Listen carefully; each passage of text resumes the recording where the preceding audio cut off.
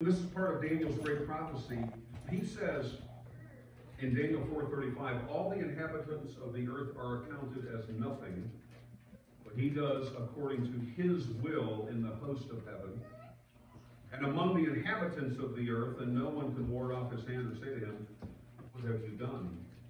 Daniel 4:35. And so, what he does is, he does according to his determinative will, and he does that in which he has decreed beforehand.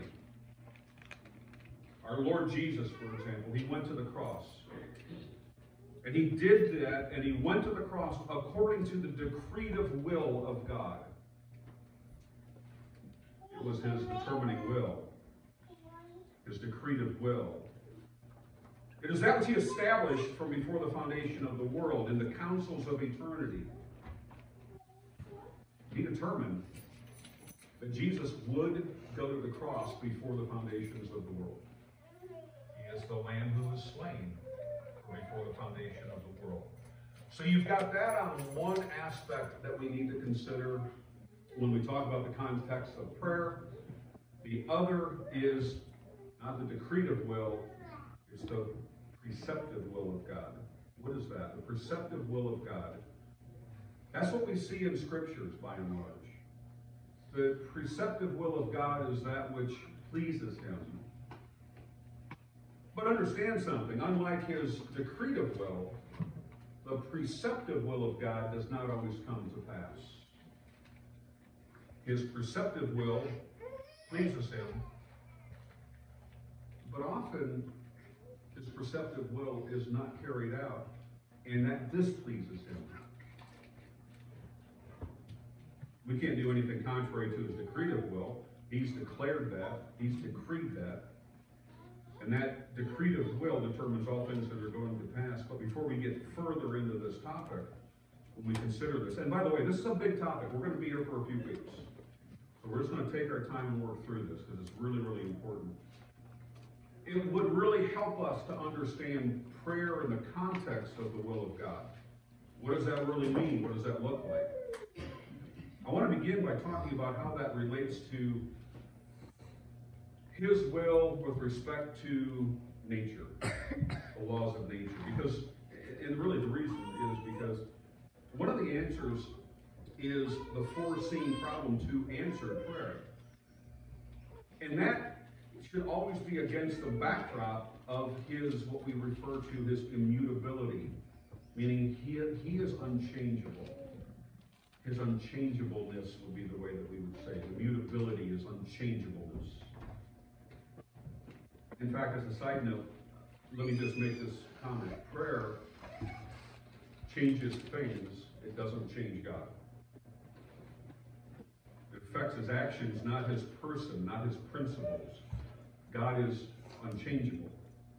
He's immutable. However, his actions may change based on the purposes that he has. And by the way, prayer affects means, not the ends. Mark that and mark it well. Prayer affects the means, not the ends. We could say that God's eternal and immutable purposes involve the means and the ends. The means and the ends. And so as a consequence, it may be perfectly within God's will for a creature to ask in order for that his ends would be accomplished when we say, your will be done. We pray in Jesus' name. We'll talk about that. And really what becomes obvious when we say something like that is that prayer doesn't affect means, but is the means to an unchangeable end. And that's a really important concept for us to understand. Prayer doesn't affect the means. It is the means to an unchangeable end. Let me put it to you from a human perspective, if I may. Prayer may change God's actions and his means. It's also designed to change his creatures. Prayer, said this way, is specifically designed to change us. It draws us near to God. like the illustration of being stranded at sea. A lifeline is being thrown. It allows us to kind of be drawn closer to the vessel. I want you to turn to a couple passages right now, beginning by turning to Jeremiah chapter 7. Jeremiah chapter 7. We're going to start there. We're going to go to a couple of passages in the book of Jeremiah, and I want to this is just kind of to set the introduction a little bit. And I want you to notice that there are occasions where your prayers, or in this case, prophets' prayers, are not compatible with God's will. In Jeremiah 7, I want you to look at one verse, and we're going to go to chapter 11. Jeremiah 7, verse 16, in particular. As for you, do not pray for this people, and do not lift up cry or prayer for them, and do not intercede with me, for I do not hear you. You see that? Okay, keep that in mind. Now turn over to Jeremiah 11. Jeremiah 11.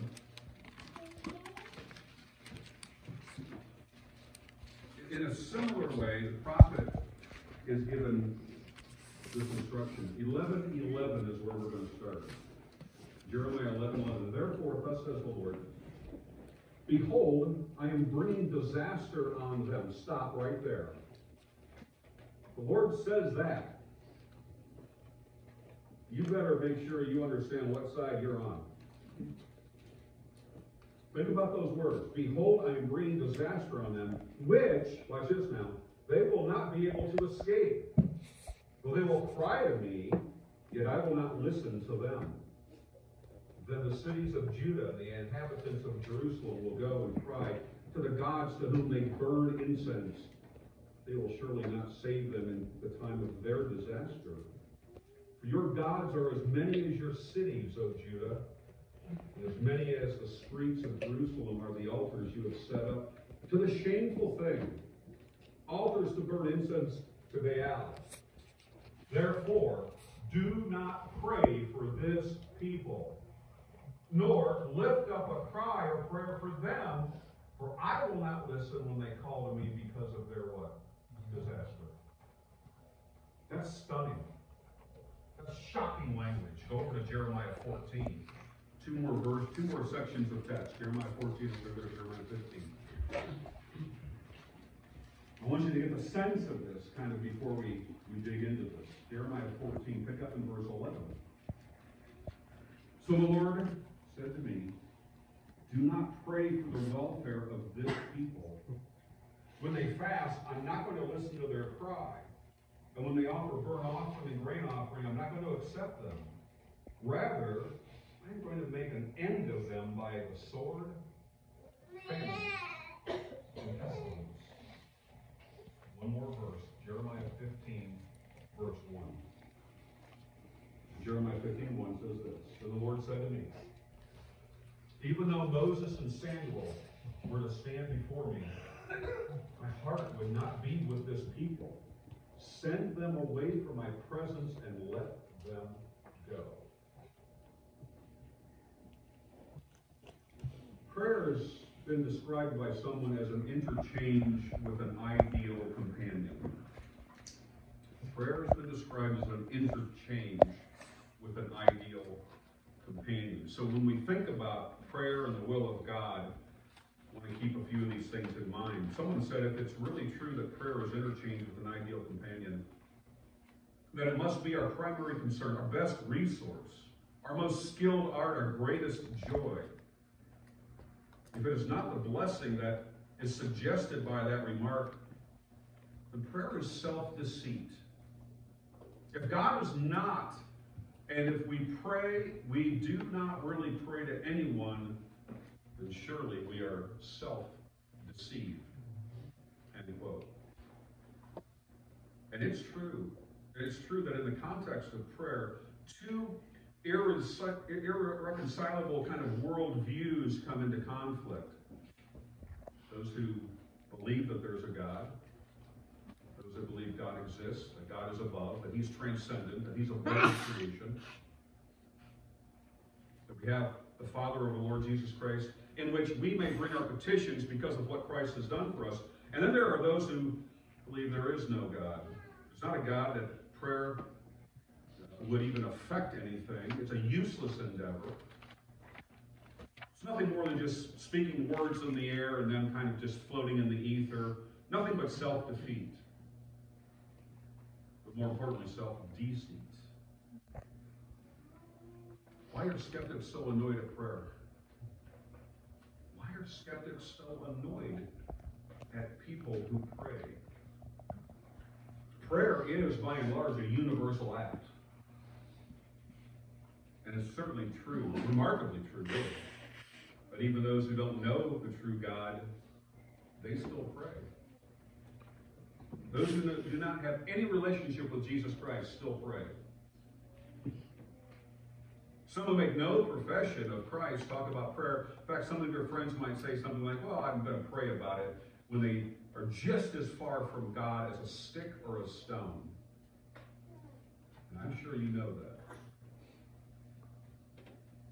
But they talk about prayer, they discuss prayer, they mention prayer. They say things that are kind of built into man. The idea of prayer is an intrinsic